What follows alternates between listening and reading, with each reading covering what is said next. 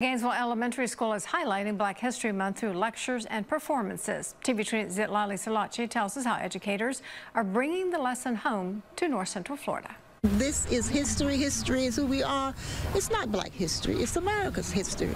Stephen Foster Elementary School leaders hosted Remembering the History of Great People presentation. The outreach event was put on by the Concrete Rose and the Real Rosewood Foundation. One of the goals for our group is to educate them mainly on our history and our culture.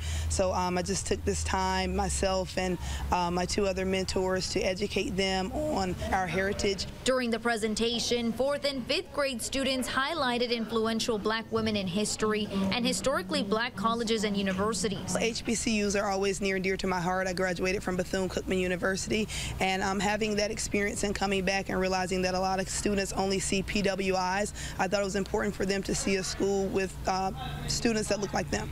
Educators highlighted the importance of the Rosewood Massacre in 1923, the massacre in Levy County that killed at least 8 Black Americans. Lizzie Jenkins, the president of the Real Rosewood Foundation, says it's a part of history that needs to be taught to students. We have to work together and make sure the history, the real history, the facts are out there. Jenkins says the story of the racially motivated massacre is one that should be told to students. They are the next historians. They are the one that will have to walk up to me or get interested and say, Miss Jenkins, tell me. Marion County leaders will also honor Black History Month with a Rosewood Artifact exhibit happening at the Black History Museum of Marion County.